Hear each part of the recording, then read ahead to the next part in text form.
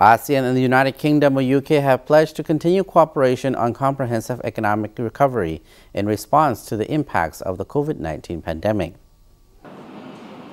Minister of Foreign Affairs from ASEAN and the UK on Thursday agreed to continue cooperation during a virtual meeting that was also attended by ASEAN Secretary-General Lim Jokhoi. Brunei Minister of Foreign Affairs Erwan Pahin Yusof chaired the meeting, which was called the ASEAN-UK Open-Ended Troika Dialogue.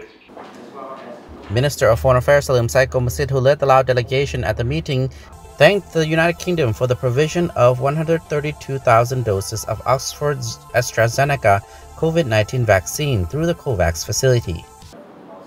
Minister Salim Sai advised the continued sharing of information and cooperation on the development and production of medicine, as well as the provision of COVID-19 vaccines and their equal access for everyone.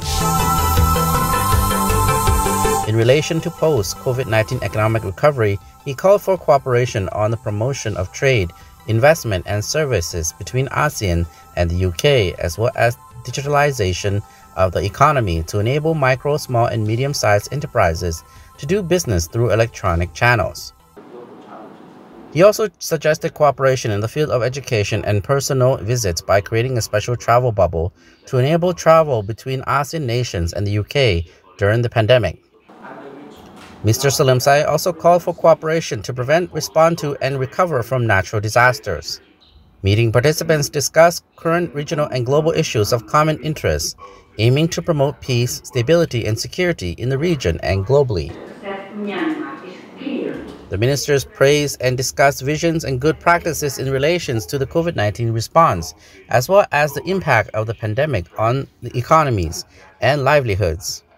ASEAN and the UK will engage in comprehensive economic recovery to ensure the continuation of production and supply chain, as well as sustainable development.